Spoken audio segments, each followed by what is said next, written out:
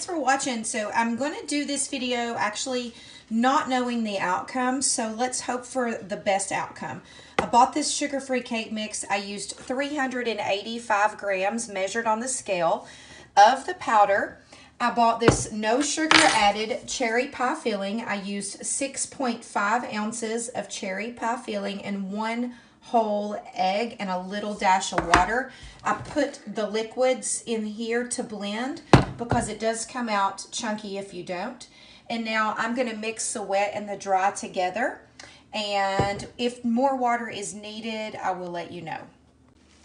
Okay, so the results are that the batter was great. I added just a tiny bit of water, and I thought I was going to make 12 muffins, but I actually made 15. All those may be a little bit smaller than these. So I'm going to put these in the oven at 350 degrees for around 20 minutes and see what happens. And if it needs more than 20 minutes, we will check them for springiness, and I will be back to let you know. But I did taste the batter, and it is a very yummy tasting batter, so I am very optimistic. Okay, so also on a side note, there was quite a bit of this left over, so went ahead and put 6.5 ounces in here so I can freeze it.